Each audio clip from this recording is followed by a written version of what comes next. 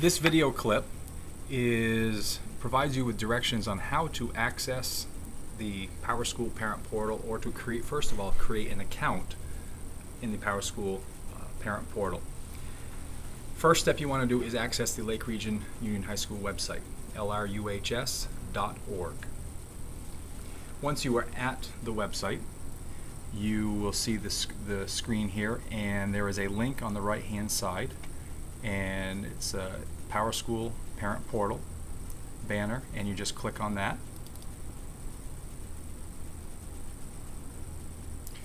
When you do, you will get the screen that you see before you.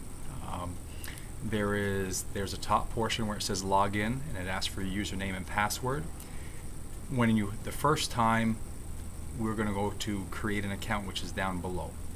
So you go down to create an account, and you double click on that, and you get the current screen here, which is going to ask you for personal information and a new username and password that you will use once you've created this account to access PowerSchool.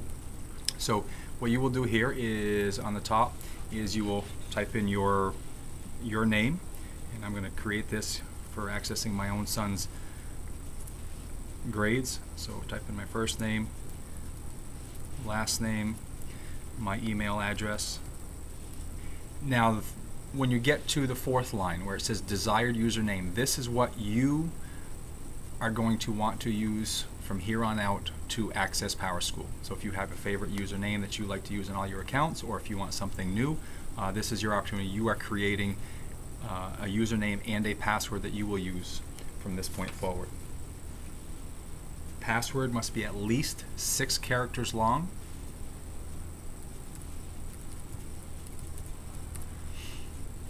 And then it will ask you to retype it. And once you've put in those 6 lines, you will go down to the bottom. Here you will put the first name of your child, and so I will put that in.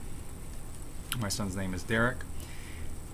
Tab over. Now the access ID and the access password, you will need to call our guidance office to get that information. Call Monique, and she will be able to give you the access ID and access password for your child.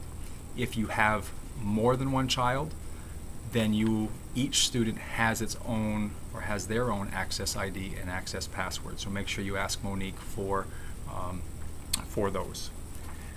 I will type in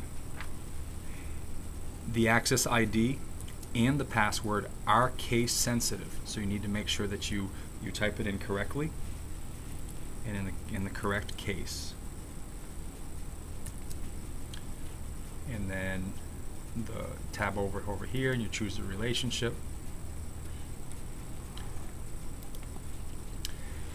Once you have filled that in, then you are ready. If you have a second child, then you would go here to the second line, and you would put the name, again, their access ID and their access password, and get that in there. Once you have all that information in, you are ready to hit enter. And I will double click on enter. And as Murphy's Law has it, an account, it shows that there is an error.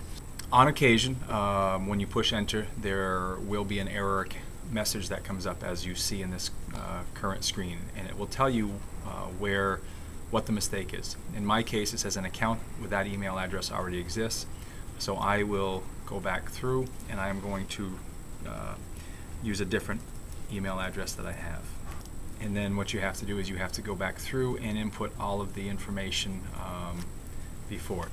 And again, I will, once I have all my information there, I will push enter, and there you have the current screen. At this point, it sends you back to the initial login screen, and here you will type in your username and your password that you had created when you had established when you created your account. Once you have put the username and the password that you created into here, you hit submit, and you are looking at your son or daughter's report card. Now once you are looking at your son or daughter's report card, you can access any of their grades. So you can go to anything in the light blue, means that you can dig in. So like here, I want to find out in this particular class what makes up that grade of 78. So I can move my cursor over, and when you move the cursor over the blue, it will show a little pointer finger which shows that you can access that, and you click on that. What shows up at this point is a list of all the assignments, tests, quizzes, any grades that have been put in for that made up that child's grade. And you can see the grades here on the right hand side. And then there are also some codes here which would indicate whether it's been collected, if it's late or missing. There's also that information there. In this case here, you can see that there are the last 3 grades have not been put in yet. There is no score there, but the assignment has been listed, and that is just more information. Over here you can see on the assignment part that some of these are written in light blue, and again, like the previous screen, if it's in light blue, you can move your cursor over it and click on that to find out more information about what the assignment was. Not all of them are that way, but the teacher may have input information there. So that is some of the things on how you can access your grades and the detail that you can get in here.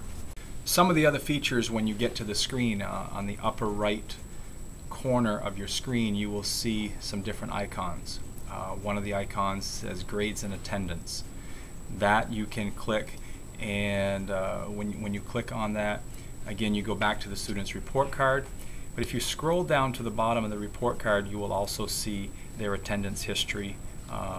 It has attendance history by the past couple weeks, but it also has the total number of absences and the total number of tardies that your son or daughter has had for the year and for the quarter.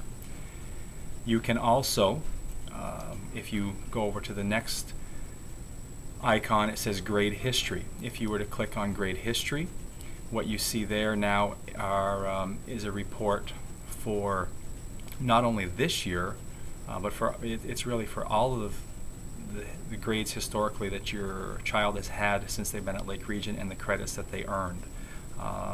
So if they passed the course with an A or a B, or if they failed the course, it will register here, and it goes back to it covers the entire year, their entire years here at Lake Region. The third icon over is attendance history.